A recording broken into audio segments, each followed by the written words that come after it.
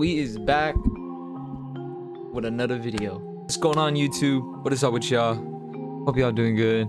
I'm doing good. Anyways, y'all, we're gonna be making some pop Hunna type of melodies. So I recently heard his recent, it's like I would call like a short EP, I guess. Really good. One thing I noticed, he's definitely a universal rapper. Like I'm pretty sure if you throw him any beat with the 808s in key, he'll definitely like go off. But without further ado, let's get right into it. Let's go ahead and cook up. All right, so we're around 100 BPM, and right now I'm gonna go ahead and play the full melody for you guys right here.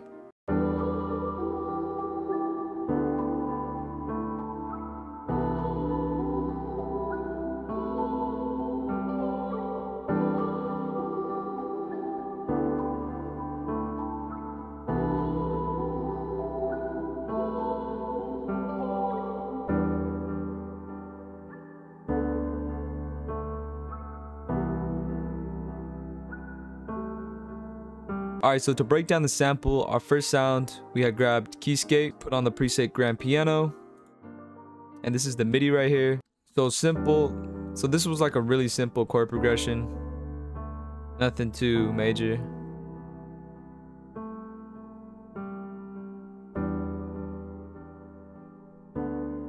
Pretty fire. And then for the effects, we have some fruity delay, some fruity chorus, some Valhalla. And then lastly, a Perc EQ. Basically took out some of the lows and boosted some of the highs. And with the delay, I basically turned down the mix volume because at 100% it was just too crazy. I wanted to tone it down. And same thing for the chorus. I didn't want too much of a chorus effect, so I just turned it down. And then for our second sound, we have pulled out Electric X. And the preset that we have is called ARP Drankenstein. That's what it sounds like right here.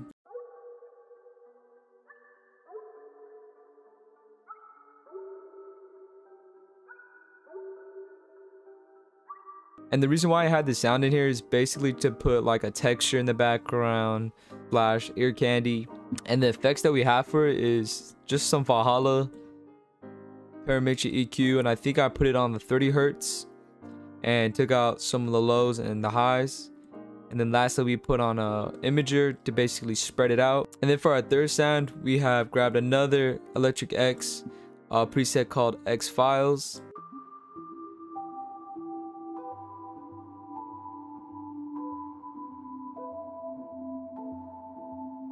And for some reason, guys, this sound reminds me of Fortnite when I first played it. I think it was like season 1.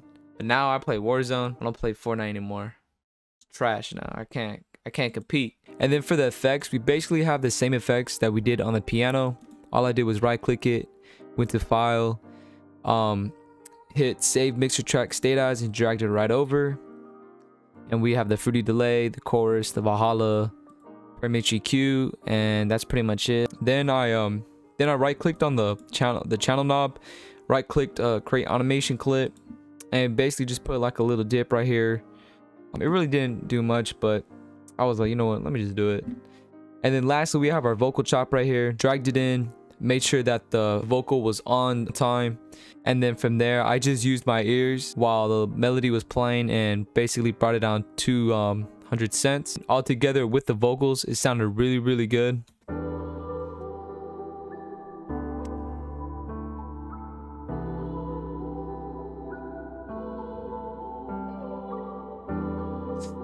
Straight vibes, man.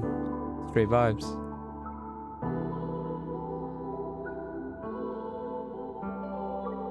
For the vocal effects, I kept it really simple. Some Valhalla. And then on the Perc EQ, I basically went to the presets, put on the 40 Hertz. And I love doing that on all my vocal chops. I basically take out all the lows and the highs, and it just puts the vocal into the background. And then when I played it all together, everything just glued together.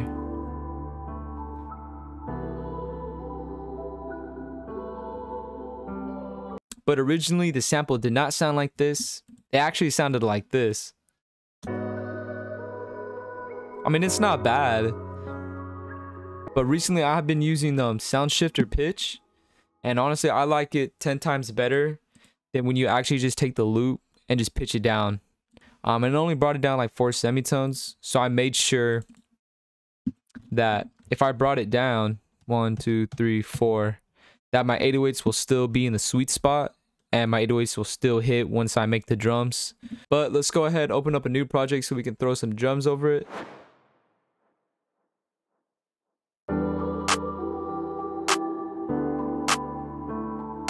Grab a hi-hat.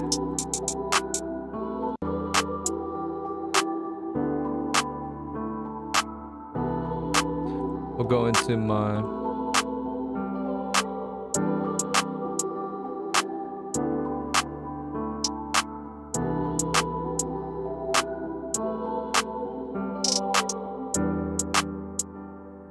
oh, that fits perfect actually.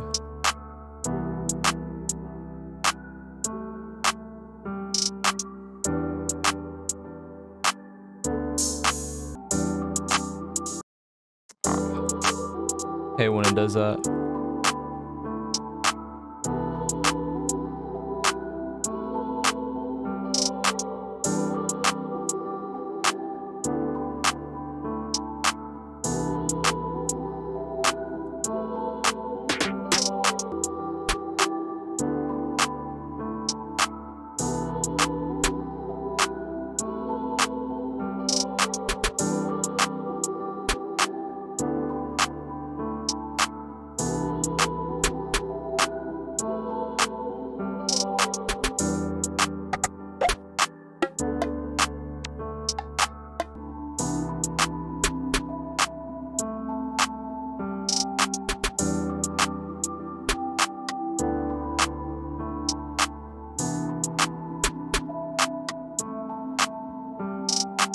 All right, so let's go ahead and bring in our 808 right here.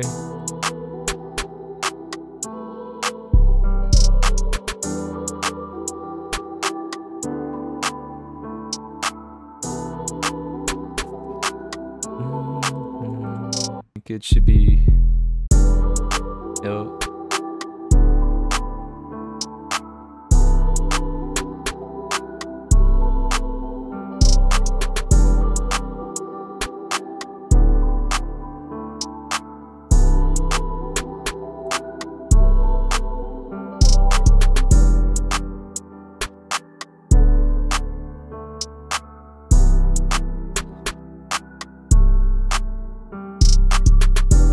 I mean, that's pretty much it right there, bro. Like, I mean, we could go on the master right here. Hit this right here.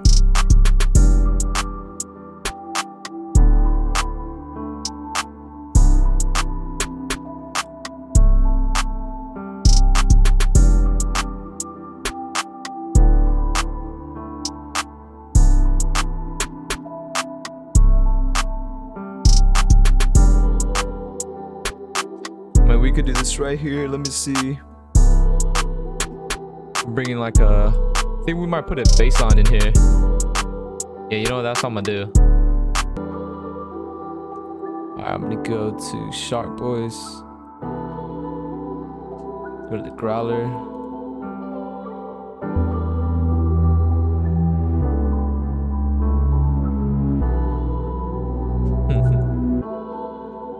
Alright, sure.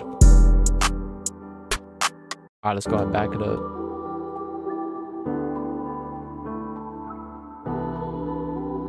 Then we'll go ahead and put some stereo enhancer over it.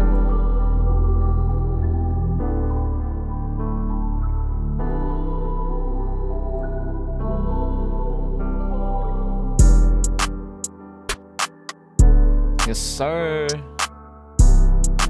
And as you guys can see, the mixing is not even, I haven't even messed with any of these knobs, to be honest, like besides using these knobs right here. But basically how I do my mixing process is I'll put in the sound and I'll start leveling it with these knobs, and then once I get like a good kind of mix, I go here, and if I need to turn things up or turn things down, I'll use these knobs lastly. And then from there we'll go on the master, soft clipper, or fruity limiter, up to you guys. If I was gonna put a fruity limiter on here, let me see where it's at. I would basically go to the envelope, turn down the attack, turn down the release, the sustain, bring up the ceiling. But actually I wanted to make sure that it's hitting at 0. or below that to get some headroom, because you don't want it to have no headroom if you send it to an artist. Perfect right here. You can either, same thing, either fruiting limiter or soft clipper, up to your choice. And then this EQ right here is just to make your drums a little bit crispy. I mean, nothing too hard on the mixing and mastering part. You don't have to go all crazy on it, unless that's your style, because at the end of the day, everyone has like a different type of style. Man, do not tell me, bro, it is nighttime. I took that long to film this? Nah, I'm just playing. I was just messing. I was doodling around. But anyways, that's pretty much it for the beat, guys. Popp Hunna, he's a universal rapper, so he's definitely going to be going off on this beat. But yeah, thank you guys for stopping by. If you guys enjoyed it, let me know down below by leaving a like and a comment. It would really help out the channel a lot. Hope you're all having a good one, and I'll catch you guys in the next one. Peace.